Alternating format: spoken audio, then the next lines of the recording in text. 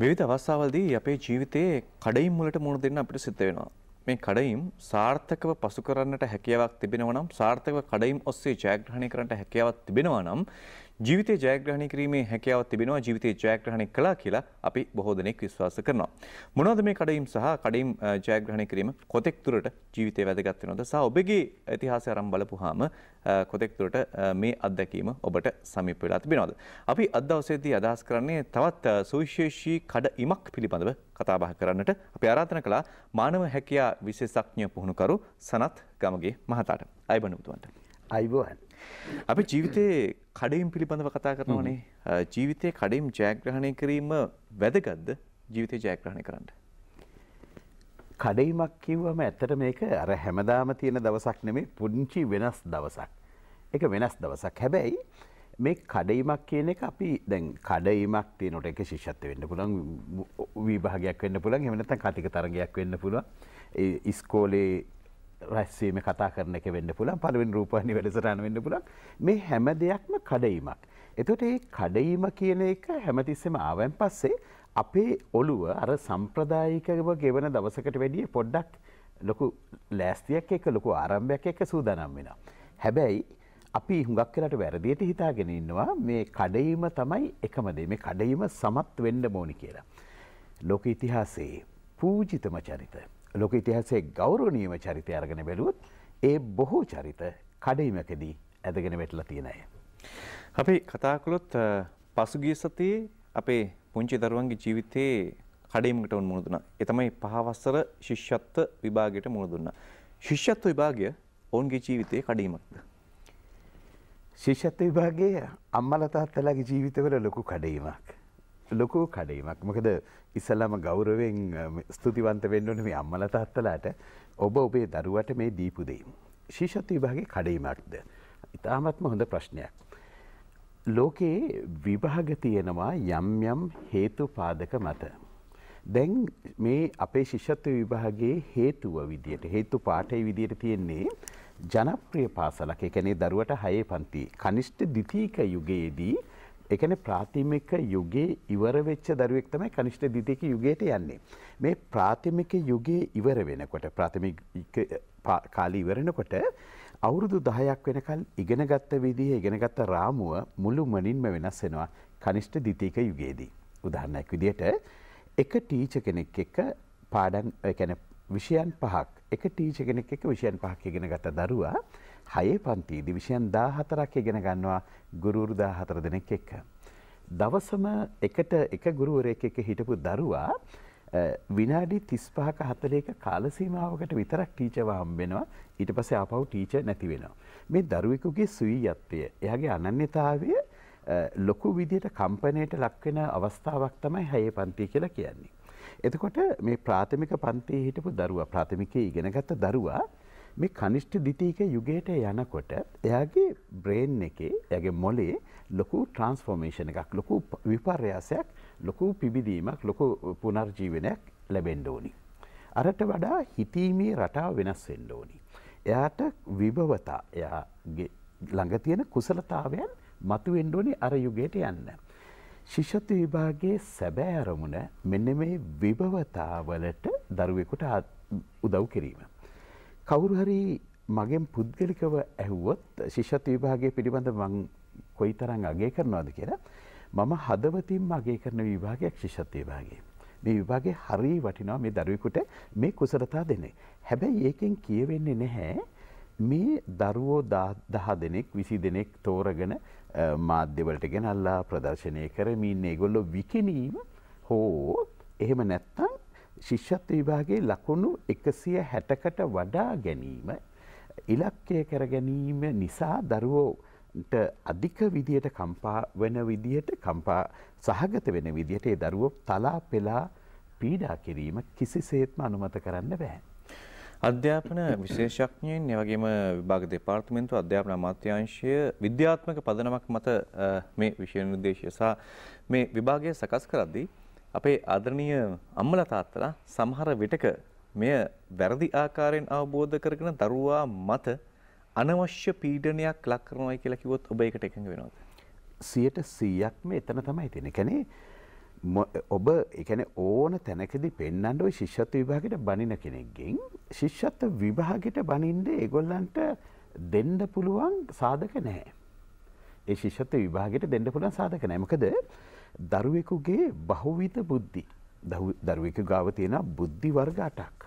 අද දවස් වෙනකොට මේක 10ක් දක්වා සාකච්ඡා වෙමින් පවතින. නමුත් මම තාමත් ඩොක්ටර් හොවර්ඩ් ගාර්ඩ්නර්ගේ මූලිකම ඉදිරිපත් කරපු බහුවිධ බුද්ධි න්‍යාය ගැන කතා කරන්නේ. එතකොට බුද්ධි වර්ග 8ක් තියෙනවා.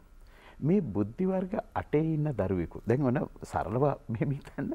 දැන් මේ දරුවෙකුට උගන්වන එක විභවතාවයක් සමානකම් දැකීම අසමානකම් දැකීම. දැන් මේ සමානකම් දැකීම සහ අසමානකම් දැකීම රැකියා ජීවිතයේදී විශ්වවිද්‍යාල ජීවිතයේදී විවාහ ජීවිතයේදී කොයිතරම් අවනද? උගාක් අවශ්‍ය වෙන දෙයක්. එතකොට මේ අත්‍යවශ්‍යම දෙයක් තමයි මේකේ තියෙන්නේ. එතකොට විභාගයේ වැරද්දක් නැහැ. නමුත් මේ විභාගයේ වැරද්ද වෙන්නේ කටපාඩම් කරවමින් උත්තර ලිවීම. මොකද විභාගෙදී වෙන්න ඕනේ බුද්ධිය වර්ධනය වීම අවබෝධය සඳහා. දැන් අපි දැන් මේ කරපු ක්‍රමයේ වැරදි. කරපු ක්‍රමයේ වැරදි කියන්න මම පුංචි හේතු පාඨක කීපයක් කියන්නම්. ශිෂ්‍යත්ව විභාගයේ සමත් වෙච්ච දරුවෝ ඔය කියන විදිහට දක්ෂ දරුවෝ නම් ඒ දරුවන්ගෙන් වැඩි ප්‍රතිශතයක්, ඒ කියන්නේ සාමාන්‍ය ප්‍රතිශතයට වඩා වැඩි ප්‍රතිශතයක් සරසවි වරම් දිනාගත යුතුයි. එතකොට සරසවි වරම් දිනාගෙන සාමාන්‍ය ශිෂ්‍ය ජනගහණයෙන් 10%ක ප්‍රමාණයක් තමයි මේ මොහොත වෙනකොට දිනාගන්නේ. එතකොට ශිෂ්‍යත්ව විභාගයේ ළමයිගෙන් සරසවි වරම් දිනාගෙන තියෙන 11%යි. මේ 10% versus 11%. එතකොට පුංචි පොඩි වෙනසක් තියෙනවා. නමුත් මේ දෙන තරමට වෙනසක් තියෙනවාද? අනිත් අතට ශිෂ්‍යත්ව විභාගයේ අසමත් වූ දරුවෝ සාමාන්‍ය පෙළ විභාගයේදී උසස් පෙළ විභාගයේදී අති විශිෂ්ට ප්‍රතිඵල පෙන්වලා තියෙනවා. තවත් උදාහරණ ගන්නම්.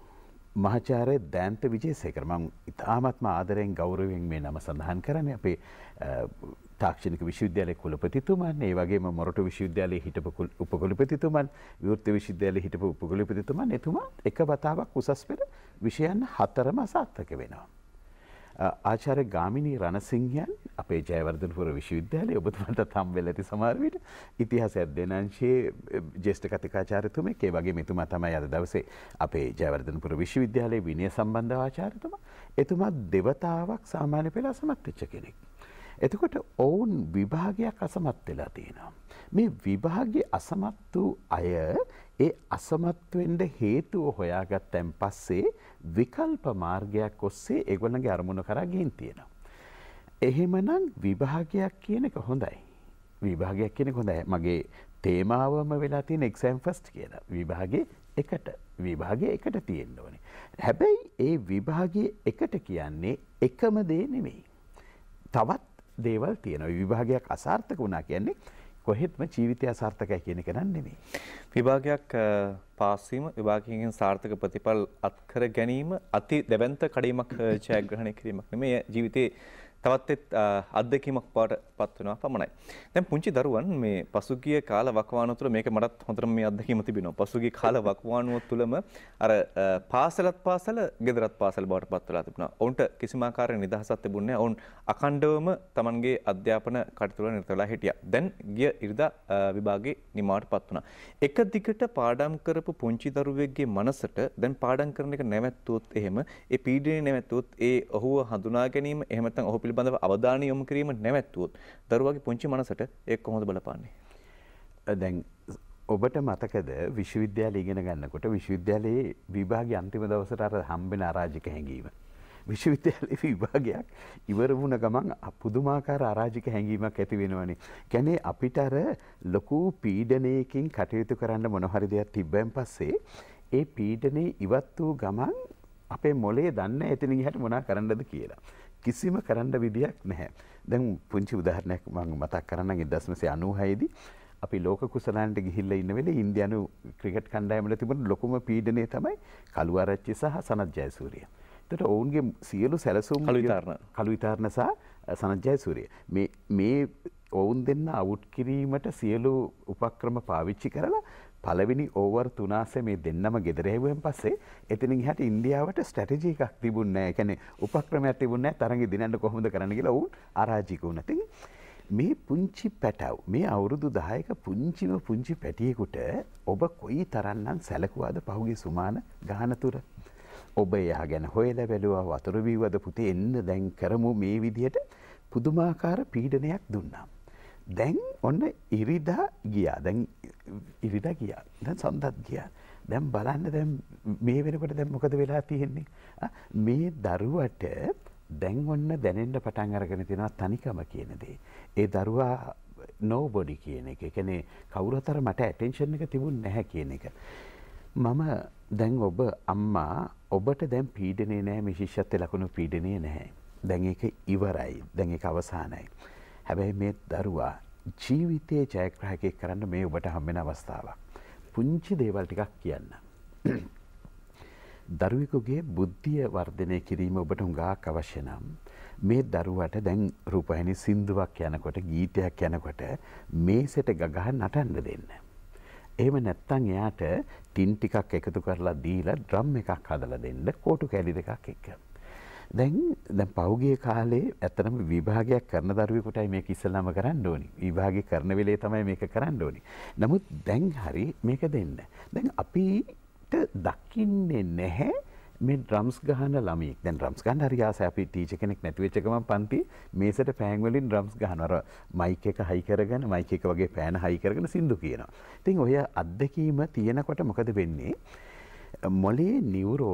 මොලේ තියෙන නියුරෝන එකින් එකට සම්බන්ධ වීම දී අර කරන්ට් එකක් යනවා වගේ MRI එකක් කරාම පේනවා ලස්සනට මේක චිත්‍රයක් වගේ. සංගීතය පාවිච්චි කරපු ගමන් සංගීතයකට වාදනය කරපු ගමන් ඒක ගිටාර එක වෙන්න පුළුවන්, වයලින් එක වෙන්න පුළුවන්, කීබෝඩ් එක වෙන්න පුළුවන්, ඩ්‍රම් එක වෙන්න පුළුවන්. අඩුම තරමින් මේ සද්ද වෙන්න පුළුවන්. එහෙම නැත්නම් අපොඩි ගහින් වෙන්න පුළුවන්. මේසෙකට ගහින් වෙන්න පුළුවන්. මොලය මේක ඒ කියන්නේ පුදුමාකාර විදිහට මොලේ තියෙන මේ නියුරෝන අතර අලුත් සම්බන්ධකම් හැදෙන්න පටන් ගන්නවා. මොලයේ බුද්ධි වර්ධනයකට දරුවෙකුගේ පූර්ණ බුද්ධි වර්ධනයට මේ සංගීතයට ප්‍රතිචාර දැක්වීම අතිශයම වැදගත්. මේ දැන් අන්න දරුවෙකුට දැන් පුංචි උදාහරණයක් විදිහට ගන්න අර එක දිගට යන සින්දු මේ දිගින් දිගට යන සින්දු non stop අපි ජනප්‍රිය කියන්නේ. දැන් non stop වල හැමතිස්සෙම අපි දන්නේ ඊළඟට මොකක්ද දෙන්නේ කියලා වේරියේෂන් එකක් තියෙනවානේ. මේ වේරියේෂන් එකට ඒතර ඩ්‍රම් එක ගහන කෙනාට ආපහු මේක වේරි කරන්න වෙනවා. යාට අලුත් තාලට ගන්න වෙනවා. මේ තීරණයක් ගැනීම නෙවෙන්නේ. ඒතර ඒ තීරණය ගන්න එයාගේ ඔළුව ඉක්මනට ප්‍රතිචාර දක්වන්න ඕනේ. අරක අඳුර ගන්න ඕනේ, ප්‍රතිචාර දක්වන්න ඕනේ. මොලේට ඔය තරම් හොඳට කරන්න පුළුවන් දේවල් ශිෂ්‍යත්ව විභාගයේ එහෙම නැත්නම් හය පන්තින් උඩට සිලබස් එකේ තියනවාද? නෑ. මේ සරල දේවල්. එහෙම නැත්නම් දැන් ඔන්න හිතන්න ශිෂ්‍යත්ව විභාගයේ දැන් ඔබේ පැටියා දැන් මේ ශිෂ්‍යත්වයේ මම ඔබට යෝජනා කරන්න පුළුවන්කමක් තියෙනවා නම් ආයෙත් මේ පේපර්ස් බනින්නේ නැතුව රණ්ඩු කරන්නේ නැතුව දෙන්න පටන් ගන්න. දැන් හොඳයි අපි මේ පිළිබඳව තවදුරටත් කතා කරමු. හිතවතෙක් දුරකථනයේ රැඳ ඉන්නවා සමත් ගම්ගේ මහත්මයා සමගින් කතා කරන්න. අයිබෝන් ඔබට. අයිබෝන්. සුබම සුදාසනක් පස්සේ නිවේදකතුමාටත් ඒ වගේම සනත් ගම්ගේ සර්ට ජයග්‍රහණයක් ප්‍රාර්ථනා කරනවා. සර් මම කතා කරන්නේ හේමමාලි. එතකොට මට දැනගන්න පුළුවන් සර් කතා කරා බහුවිධ බුද්ධිය පිළිබඳ. මම හිතන්නේ දරුවෙක් මේ ගොඩක් වැදගත් වෙයි දෙමව්පියන් විදිහට මේක කොහොමද හඳුනගන්නේ කියලා. මොන හරි එහෙම විද්‍යාත්මක පරීක්ෂණයක් දැනටත් මේ වෙනකොට අපේ ලංකාව තුළ ක්‍රියාත්මක වෙනවද කියලා මට දැනගන්න පුළුවන්ද? බහුවිධ බුද්ධි න්‍යායට අනුව ඕනම දරුවෙකුගේ බුද්ධිය හඳුනගන්න පුළුවන්. සැබවින්ම අද දවසේ මේ එහෙම හඳුනා ගැනීමේ වැඩමුළුවක් තිබුණා මාතර නගරයේදී. නමුත් අපේ නිෂ්පාදකතුමියගේ ආරාධනය උඩ මම මේ වැඩසටහන නවත්තලා අද කොළඹට ආවා. ඒ වෙනුවට මේ මාතර ඉඳලා අද උදේ බැනපු අපේ සියලු ආදරණීය ජනතාවට කියන්නේ ලබනංගහරවද මං එනවා. එහෙම තියෙනවා. එහෙම මනින්නත් පුළුවන්. එතකොට දැන් මේ ශිෂ්‍යත්ව විභාගයේදී පවා දරුවෙකුට ඒ කියන්නේ මම ආපහු කිව්වේ අර පේපර් එකක් බලලා ඒ පේපර් එකේ බලන්න කොතනද දරුවා අඩුවෙන් ලකුණු ගත්තේ කියලා. විභවතා මාන 16ක් ගැන තමයි අපි කතා කරන්නේ ශිෂ්‍යත්ව විභාගෙදී. ගුරුවරයාගේ උදව්ව ගන්න. දැන් මේ ලකුණු පිළිබඳව ප්‍රශ්නයක් නෙමෙයි මෙතන තියෙන්නේ. අතාරින්න එපා මට මං යෝජනා කරන්නේ. මොකද ඔබ තරම් ඔබේ දරුවට ආදරේ ඔබ තරම් ඔබේ දරුවා රජෙක් වෙනවා බලන්න කැමති කවුරුවත් මේ ලෝකේ නැහැ. එහෙනම් ආපහු ගුරුවරුත් එක්ක මේ පුතාගේ දූගේ උත්තර පත්‍ර ටික අරගෙන බලන්න. හැබැයි මේක බලන්න ඕනි විශ්ලේෂණාත්මක දරුවා අපහාස කරන්න නෙමෙයි. අපේ එහාවත්තේ ඉන්න ගුවන්විදුලියේ ඉන්න සල්පිටි ගුවන්විදුලි වැඩසටහනකදී මගෙත් එක්ක කිව්වා මා ඊ타ත්ම සංවේදීතාවයට පත් වූ අවස්ථාවක් එතුමාගේ බිරිඳ රූපවාහිනියමයි ඉන්නේ. මේ සිදුවීම වුන් සියලු දෙනාම දන්නවා. ඔවුන් යාළුවෙක්ගේ ගෙදර ගියා. ඒ ගිය යාළුවා හයියෙන් පුතාගේ පිටට ගැහුවා. පිටට ගහලා මොකද්ද මේ පුතාගේ උත්තර පත්‍රයක් බලන ගමන්. උත්තර පත්‍රයක් බලන ගමන් පිටට ගහලා කියනවා සමා වෙන්නේ මේ වචනෙට ජාතික රූපවාහිනිය කියනවට. නමුත් ඒ හැංගීම දෙන්න ඕන නිසා මම කියන්නේ බූරුවෝ අර කැන්ද ගහ උඹ මෙච්චර දවසක් දැක්කේ නැද්ද? මේ මිදුලේ කැන්ද ගහක් තියෙන උඹ මෙච්චර දවසක් දැක්කේ නැද්ද? මිදුලේ කැන්ද ගහක් තියෙනවා නම් මේක පෙන්නලා කියලා දෙන්න ඕනි ටීචර්ද අම්මා තාත්තද? දරුවෙකුට පරිසරය දැන් මේ නිමාඩු කාලේ පුරාවටම එක්කන් යන්න එළියට. ඒගොල්ලන්ට ගවේෂණය කරන්න දෙන්න ගමේ ඇවිදින්න දෙන්න. මේ කුසලතාවයෙන් මේ බහුවිධ බුද්ධි ඊට පස්සේ හොයා ගන්න පුළුවන්. මේ බහුවිධ බුද්ධි පිළිබඳව මම ඕනම දරුවෙකුට මම පරීක්ෂණයක් කරලා මම කියලා දෙනවා එයා මොන පැත්තටද දක්ෂ කියලා.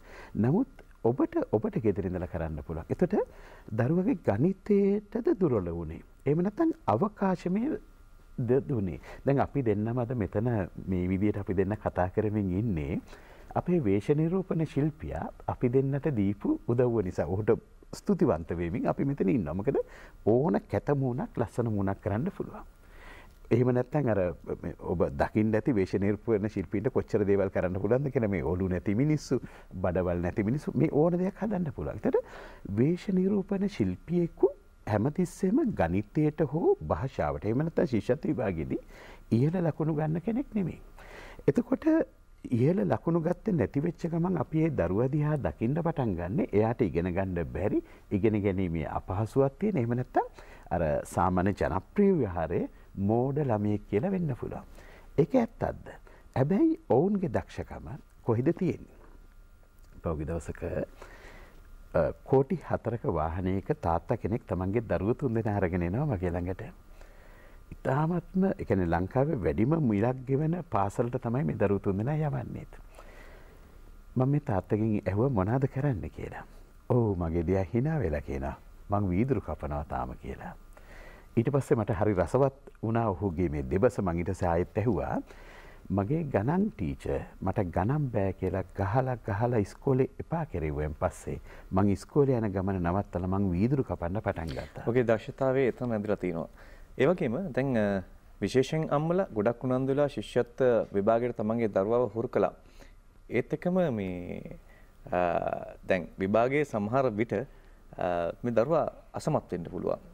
එහෙම අසමත් වුණොත් අර ඔබ කලින් කතා කරපු වීදුරු නිර්මාණ ශිල්පියාගේ වගේ මොන ආකාරයකද දෙමාපියන් කටයුතු කරන්නට?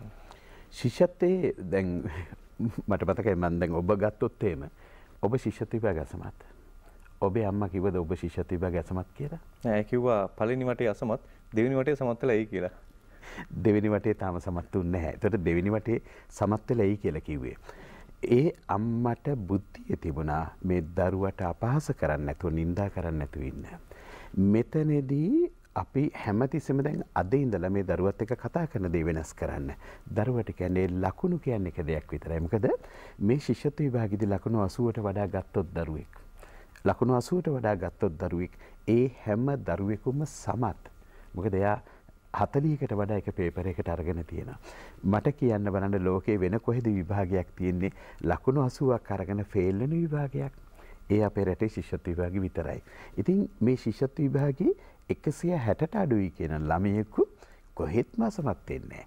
කොහෙත්ම අසමත් නැහැ. ඒක හිතන්නවත් එපා. මොකද ඒ දරුවට කියන්නේ කමන්නේ නැහැ පුතේ. අනිත් එක පුද්ගලිකව මෙන්න මේ දේ ගැන චුට්ටක් හිතන්න මේ ශිෂ්‍යත්ව ප්‍රතිඵල එන්න කලින්. දැන් ඔබ හිතමින් හිටියනම් ලොකු පාසලක් කියන එක ලොකු පාසලද ඔබ හිතන්න ඕනි ඇසට පේන පාසලද?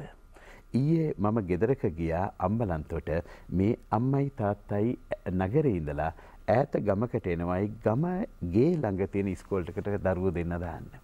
ඒ දරුවෝ දෙන්න, ඒ කියන්නේ අම්මා ප්‍රෙග්නන්ට් කාලෙම මේ දරුවෝ දෙන්න හදලා තියෙන මේ විදිහට.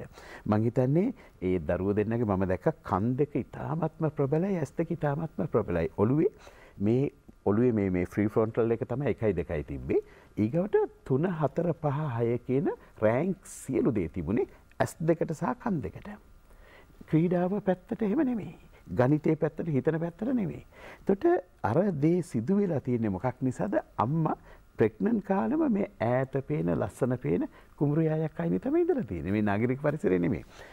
ඕනම දරුවෙකු රූපවාහිනිය ඉස්සරහා හිටපු අම්මා කෙනෙක්ගෙන් බිහි වුණා නම්, රේඩියෝ එක හැමතිස්සෙම දාගෙන හිටපු අම්මා කෙනෙක්ගෙන් බිහි වුණා නම් ඒ දරුවගේ ඇස් දෙකේ මොලේ ක්‍රියාශීලීත්වය හුඟක් අඩුයි.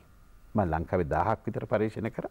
මේ 1000ෙම ওই ප්‍රශ්නේ තියෙනවා. 92%ක්ම S2 පේන්නේ නැහැ. එතකොට අපි මේ ශිෂ්‍යත්ව විභාගයේදී හුරු කෙරෙව්වේ ළමයට පොත කියවලා විභාගෙ ලියන්න.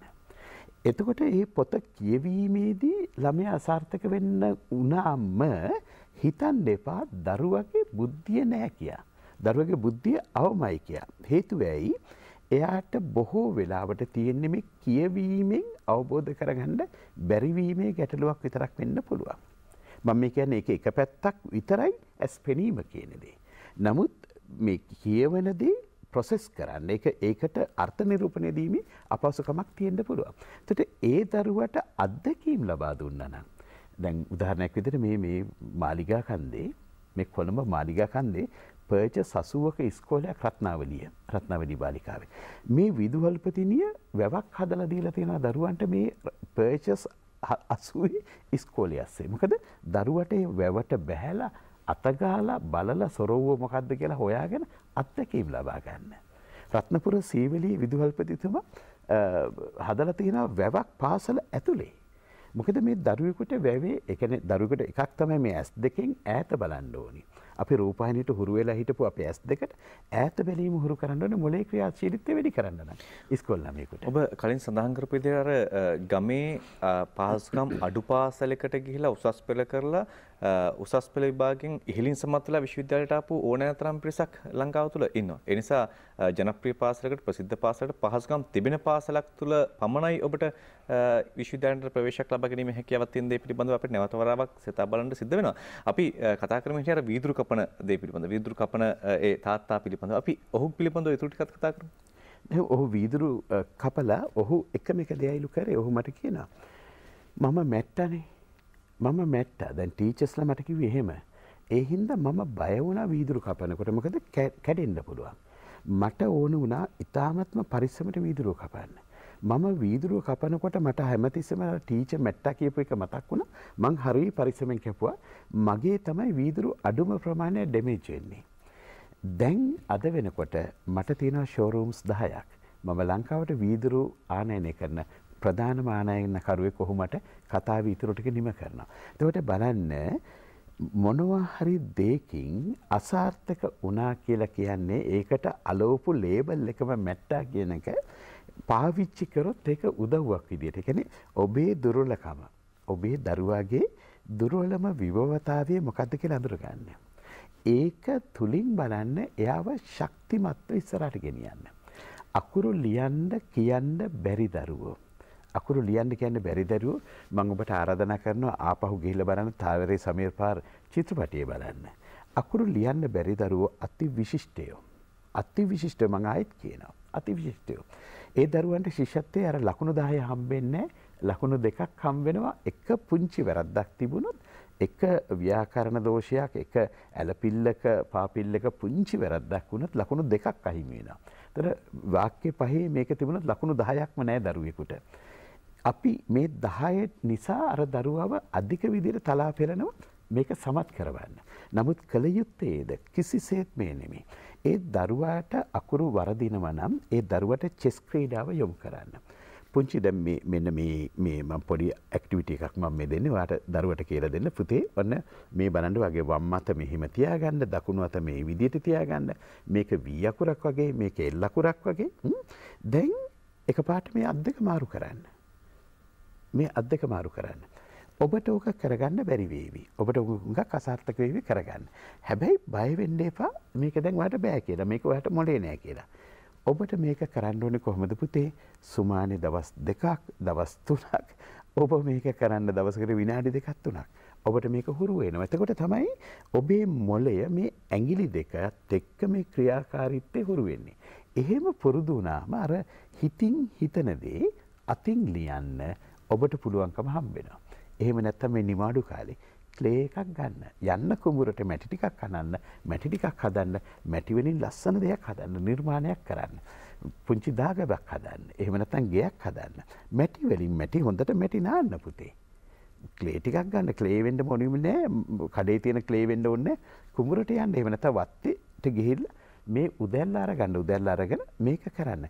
අම්මා තාත්තට මම හුඟක් ආදරෙන්ම කියන්නේ මේ නිමාඩු කාලේ ඔයාට තියෙන පුංචි පර්චස් 8ක ගයක් වෙන්න පුළුවන්. එහෙම නැත්නම් මහල් නිවසක් වෙන්න පුළුවන්. මේක අභියෝගයක් කරගන්න එපා. නමුත් දොරවල් වහලා එහෙම නැත්නම් ගේට්ටු වහලා ඇතුළට දාන්න තමන්ගේ පුතයි තව යාළුවෝ ටිකකුයි. ඒගොල්ලන්ට කන්න බොන්න දීලා දවසම නටන්න දෙන්න, පොර බදන්න දෙන්න, රණ්ඩු කරගන්න දෙන්න, hina වෙන්න දෙන්න, ජීවිතේ දිනන්න දෙන්න. ජීවිතයේ දිනන්නට ඔබේ දරුවාට මඟ පෙන්වන ඔබට යම් ආකාරයක අත්වලක් වන්නට ඇති, පිටිවහලක් වෙන්න ඇති, සංකල්පනාත්මකව කරුණු අවබෝධ වන්නට ඇති. සනත් ගමගේ මහත්මයා සමග කළ සාකච්ඡාවේදී මානව හැකියාව විශේෂඥ පුහුණුකරු සනත් ගමගේ මහත්මයාට බොහොමත්ම ස්තුතියි. විශේෂයෙන්ම අද තමන්ගේ දරුවා ශිෂ්‍යත්වය ලියලා මේ ගෙදර ඉන්න දෙමව්පියන් වෙනුවෙන් විශේෂයෙන්ම අම්බල වෙනුවෙන් මේ පණිවිඩය ලබා දුන්නට අපි ලබන සතියේත් මෙවැනිම මාතෘකාවක් පිළිබඳව ජීවිතයේ ජයග්‍රහණය කරන්නට, ජීවිතේ විඳවන්නේ නැතුව විඳින්මින් ජීවිතයේ ජයග්‍රහණය කරන්නට කරුණු බොහොමයක් අපි ඉදිරියේදී පාදාදා නුගසෙවෙන් ඔබත් එක්ක බෙදා හදා ගන්න බලාපොරොත්තු වෙනවා. රැඳී ඉන්න අප සමග.